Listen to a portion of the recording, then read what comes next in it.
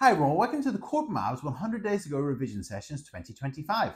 There's 94 days to go into your first GCSE Maths exam, and today if you're preparing for GCSE Higher, our revision session is going to be on enlargements. And if you click the link in the top right hand corner, that brings you straight to your video. So we're going to look at enlargements, looking at positive scale factor, fractional scale factors, negative scale factors, and there's also a link to it in the description below. So if you look in the description below, you'll see GCSE Higher, 94 days to go, and you can watch that video.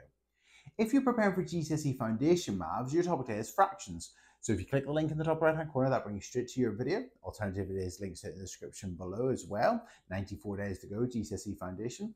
And today we're going to be looking at fractions. So we're going to be looking at simplifying fractions, fractions of amounts, equivalent fractions, and things like that. So I really hope you find these videos useful. Also remember to get to these videos, we've got the links that appear in the top right hand corner. There's the links to them in the description below. There's also, if you've got the 100 Days to Go books, you can scan the QR codes just simply on each of the pages and it'll bring you straight to the video. Alternatively, on the homepage of the website, you can go to GCSE Revision in green. Then on the next page, you can go to where it says 100 Days to Go Revision at the top, click on that, and then you can see 2025, and then those will be the revision sessions. And that's it, so I really hope you find these videos useful. Thank you, cheers.